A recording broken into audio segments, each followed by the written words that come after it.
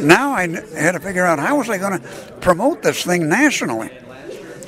I needed a spokesman, somebody who was a known personality to which I could attach this unknown product, because nobody ever heard of it. I gave it the stupid name, Mr. Coffee, which later became a household word. Right. We used to get returns from other coffee maker companies that said, we're returning our Norelco Mr. Coffee, for repair. Well, then I thought, I got to have somebody that's perfect for this product, okay, to which I could attach my product to him. And I thought of Joe DiMaggio. So you're too young, but Joe DiMaggio was a great baseball hero. I know who Joe DiMaggio is. I got him. Somebody gave me his unlisted number in San Francisco. I'm from Cleveland. Yeah.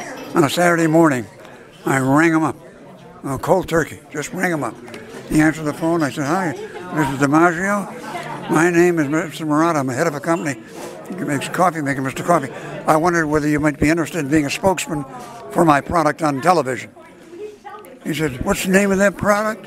I said, you haven't heard of it because it's only been on the market for 2 months. He said, I have so heard of it. Uh-huh. He said, yeah, I was playing in a golf tournament last week in Miami, and I won one as a prize. I brought it home. My sister, Marie, is making coffee in the kitchen right now with it. I said, well, that's it, Mr. DiMaggio. That's what I want you to be a spokesman. Oh, well, he said, I don't think so. I don't do that kind of work. I said, it's not work. The advertising people will just run you right through all the steps. It's very easy. He said, well, okay, 1 second. And so I said, well, he said, I don't think so. Thank you. Anyway, that was it. Cut me. This was Saturday. The next day, I took my wife, Ann, and we flew to San Francisco. I really had no incentive, no inducement to go to San Francisco, other than I just wanted to go. Something inside drove me to go to San Francisco, where Joe DiMaggio lived. Got there on Sunday, didn't call him on Sunday. Monday morning, I rang him up. Hello? So he answered the phone like he's talking to Palermo or somewhere. So I said, Vince. He said, oh, hi, Vince. How's the weather there? I said, well, I'm at the Fairmount Hotel here in San Francisco. He said, oh, my God, you move fast. I said, how about a little lunch? You want to break bread? You got to have lunch, don't you? You're not going to be obligated. You're not going to force you into anything. You don't like it, that's it. Well, he mumbled for a little while. Then he finally said, okay, I'll come, which was a great triumph for me when he said that, because I had no real reason to think he would do that. Right. 12 o'clock, he came in. I introduced him to my wife. We sat down, had lunch.